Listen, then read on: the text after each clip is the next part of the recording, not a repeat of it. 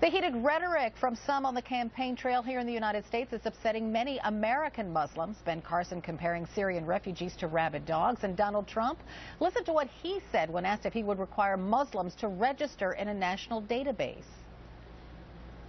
Oh, I would certainly implement that. Absolutely. If there's a rabid dog running around your neighborhood, you're probably not going to assume something good about that dog. It's not just Republicans. The mayor of Roanoke, Virginia, a Democrat, brought up Japanese internment camps during World War II to justify keeping Syrian refugees out of Virginia. Joining me now is Rabiah Ahmed, Communications Director for the Muslim Public Affairs Council in Washington. Welcome.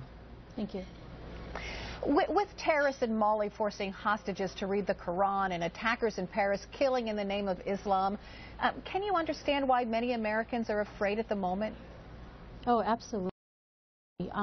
Definitely, but we are, as American Muslims, are also afraid. The very fact that I am here as an American born and raised citizen, a proud Midwestern girl, a mother, on national TV, having to speak out against the terrorist attacks of people a continent away is indicative of how those attacks affect our lives here in this country. Our struggle here is twofold. We have to push back against the extremist ideology overseas, defend ourselves physically from their attacks, but also have to deal with the political extremists in this country who choose to marginalize us instead of seeing us as their fellow American counterparts. When the idea of American Muslims possibly having to register in a database, what went through your mind? I mean, it was very absurd and very surreal. I couldn't really believe that this was actually being said and that people were actually entertaining the idea and that more people weren't speaking out against this. I mean, is this responsible rhetoric coming from a potential presidential candidate? What kind of America are we trying to move forward to? Is this the America that we want to fight and stand up for it? It's very alarming, and it's actually very counterproductive because the political extremist ideologies that are coming from these presidential candidates is actually playing into the hands of ISIS and the terrorists abroad. They are trying to push a framework that promotes that the West is at war with Islam and Muslims, and by trying to disenfranchise and marginalize Muslims, it only plays into their hands and promotes the ISIS agenda. So I would caution people to be very careful about what they're promoting, even if it's just to gain political points in election year. And just to be clear, you know, in that bill that went through the House that kind of puts a pause on the United States accepting Syrian refugees, you know, for the moment, is that a good idea?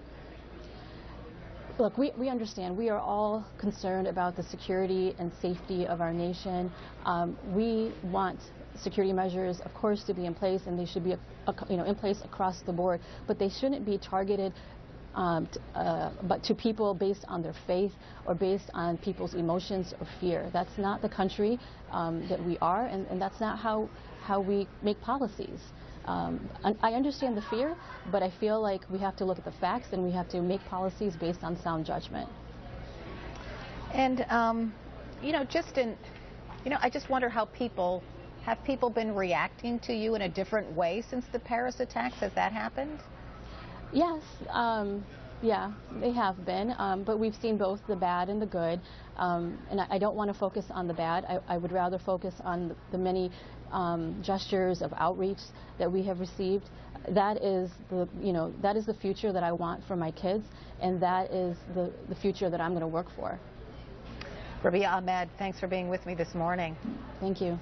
You're welcome.